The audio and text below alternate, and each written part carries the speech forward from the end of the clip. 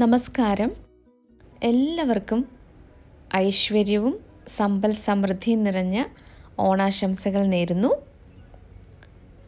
ഓണസദ്യയിലെ പ്രധാന വിഭവമായ പരിപ്പ് പായസവുമായിട്ടാണ് ഞാനിന്ന് വന്നിരിക്കുന്നത്. അപ്പോൾ ഇതെങ്ങനെയാണ് തയ്യാറാക്കുന്നതെന്ന് നോക്കാം.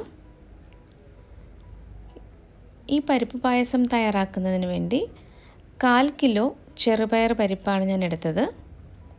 ഇനി ഇത് നന്നായിട്ടൊന്ന് വറുത്തെടുക്കണം. ഇത് വറുത്തെടുക്കുമ്പോൾ നെയ്യൊന്നും ചേർക്കേണ്ട ആവശ്യമില്ല.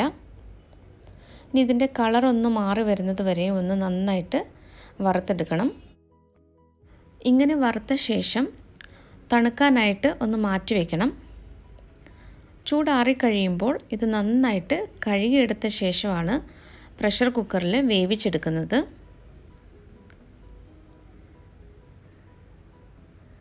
ഇനി നമുക്ക് ശർക്കര ഒന്ന് ഉരുക്കിയെടുക്കണം. ഏകദേശം 400 ഗ്രാം ശർക്കരയാണ് ഞാൻ എടുത്തത്. ഇതിലേക്ക് കുറച്ച് വെള്ളം കൂടി ഒഴിച്ചിട്ടാണ് ശർക്കര ഉരുക്കിയെടുക്കുന്നത്. ഇലയടയുടെ റെസിപ്പി ചെയ്തപ്പോഴും ഞാൻ ശർക്കര പാനി ഉണ്ടാക്കുന്നത് വീഡിയോയിൽ കാണിച്ചിട്ടുണ്ടായിരുന്നു. അപ്പോൾ ഇലയട നിങ്ങൾ കണ്ടിട്ടില്ലെങ്കിൽ ആ വീഡിയോ ഒന്ന് കണ്ടു നോക്കണം. അപ്പോൾ ഇവിടെ ശർക്കര നന്നായിട്ട് ഒന്ന് മിക്സ് ചെയ്തെടുക്കണം വെള്ളവുമായിട്ട്. ഇത് നല്ലതുപോലെ ഒന്ന് ഉരുക്കിയെടുക്കണം. ഇതിപ്പോൾ നന്നായിട്ട് തിളച്ച് വരുന്നുണ്ട്. ഇനി ശർക്കരയിലെ അഴുക്കും പൊടിയൊക്കെ ഒന്ന് മാറാൻ വേണ്ടിയിട്ട് ഇതൊന്ന് ചൂടാറി കഴിയുമ്പോൾ നമ്മൾ അരിച്ചാണ് എടുക്കുന്നത്. ഞാൻ നേരത്തെ പോസ്റ്റ് ചെയ്ത ഓണം സ്പെഷ്യൽ റെസിപ്പികൾക്ക് നിങ്ങൾ നല്ല റെസ്പോൺസാണ് തന്നത്. പ്രത്യേകിച്ചും കൂട്ടുകറി ഒരുപാട് പേര് കാണുകയും അതിന് നല്ല ഫീഡ്ബാക്ക് തരികയൊക്കെ ചെയ്തിരുന്നു. അപ്പോൾ താങ്ക് യു സോ മച്ച്. ഇനിയും നിങ്ങളുടെ സപ്പോർട്ട് ഞാൻ പ്രതീക്ഷിക്കുന്നു. ഇനി നമുക്ക് തേങ്ങാപ്പാൽ തയ്യാറാക്കണം. അതിനുവേണ്ടി 2 തേങ്ങയാണ് ഞാൻ എടുത്തത്. ഇനി ഇത് മിക്സിയുടെ ജാറിൽ കുറച്ച് വീതം എടുത്തിട്ട് ഒന്ന് അരച്ച ശേഷമാണ് തേങ്ങ പിഴിഞ്ഞെടുക്കുന്നത്. അപ്പോൾ 1-ാം പാൽ എടുക്കുമ്പോൾ വളരെ കുറച്ച് വെള്ളം മാത്രമേ ഒഴിക്കാവൂ. കുറച്ച് സമയത്തേക്ക് മാത്രം ഇതൊന്ന് അരച്ചാൽ മതി. 1-ാം പാൽ എടുത്ത ശേഷം അതേ തേങ്ങയിലേക്ക് വീണ്ടും കുറച്ചധികം വെള്ളം ഒഴിച്ചിട്ടാണ് 2-ാം പാൽ തയ്യാറാക്കുന്നത്. അപ്പോൾ ഞാനിവിടെ 1 കപ്പ് 1-ാം പാലും 3 കപ്പ് 2-ാം പാലും എടുത്ത് വെച്ചിട്ടുണ്ട്. അതുപോലെ തന്നെ നേരത്തെ തയ്യാറാക്കിയ ശർക്കര അരിച്ചെടുത്ത് വെച്ചിട്ടുണ്ട്. ഇനിയിപ്പോൾ ബാക്കിയുള്ള പ്രിപ്പറേഷൻ എന്തൊക്കെയാണെന്ന് നോക്കാം. നമ്മൾ വറുത്ത് വെച്ചിരുന്ന ചെറുപയർ പരിപ്പ് നല്ലതുപോലെ കഴുകിയെടുത്തിട്ടുണ്ട്. ഇത് ഞാനൊരു പ്രഷർ കുക്കറിൽ എടുത്ത് വെച്ചിരിക്കുകയാണ്.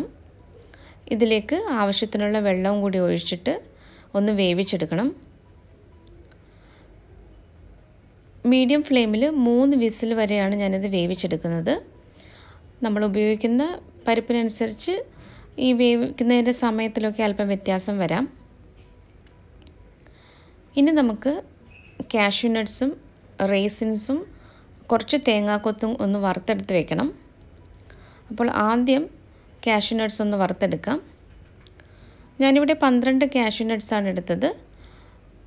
അപ്പോൾ ഇതിൻ്റെ കളറൊക്കെ മാറി വന്നിട്ടുണ്ട്. ഇത് നമുക്കിനി നെയ്യിൽ നിന്ന് എടുത്ത് മാറ്റാം.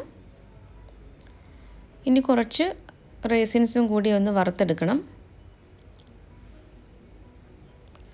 ഇത് നമ്മൾ അവസാനം പായസത്തിൽ ചേർക്കാൻ വേണ്ടിയിട്ടാണ്. അപ്പോൾ ഇതെല്ലാം നേരത്തെ നമുക്ക് തയ്യാറാക്കി വെച്ച് കഴിഞ്ഞാൽ പായസം കൂട്ടാനായിട്ട് വളരെ എളുപ്പമായിരിക്കും. ഇനി ഇതിലേക്ക് കുറച്ച് തേങ്ങാക്കൊത്തും കൂടി ചേർക്കാം. ഇത് നന്നായിട്ടൊന്ന് വറുത്തെടുക്കണം. അപ്പോൾ കളറൊക്കെ ഇതിൻ്റെ മാറി വന്നിട്ടുണ്ട്. ഇത് നമുക്ക് നെയ്യിൽ നിന്നും എടുത്ത് മാറ്റി വയ്ക്കാം.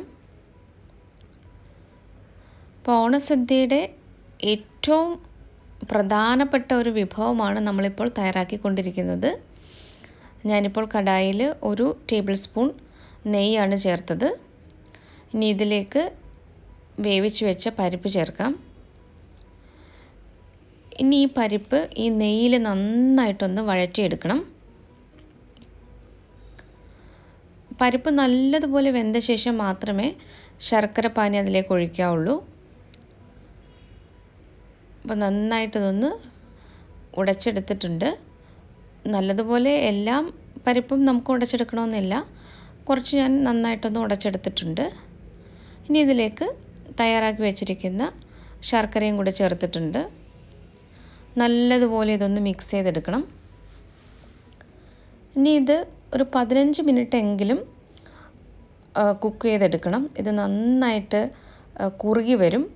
അപ്പോൾ നന്നായിട്ട് കുറുകി വരുന്നത് വരെയും ഇതൊന്ന് ഇളക്കി കൊടുക്കണം.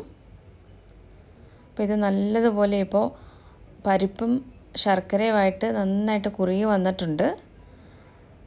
ഇനി ഈ സമയത്ത് നമുക്ക് രണ്ടാം പാല് ചേർത്ത് കൊടുക്കാം. 3 കപ്പ് രണ്ടാം പാൽ ചേർത്തിട്ടുണ്ട്. ഇത് നന്നായിട്ട് ഇനി വീണ്ടും ഒന്ന് കുക്ക് ചെയ്തെടുക്കണം. അതിനുശേഷം നമുക്കിതിലേക്ക് ഏലക്കാപ്പൊടി ചേർത്ത് കൊടുക്കാം. 1/4 ടീസ്പൂൺ ഏലക്കാപ്പൊടിയാണ് ഞാനിപ്പോൾ ചേർക്കുന്നത്. വീണ്ടും ഒന്ന് ഇളക്കി യോജിപ്പിക്കുക. അതിനുശേഷം നമുക്ക് ചുക്കുപൊടിയും കൂടി ചേർത്ത് കൊടുക്കാം. 1/4 ടീസ്പൂണാണ് ചുക്കുപൊടിയും കൂടി ഞാൻ ചേർക്കുന്നത്.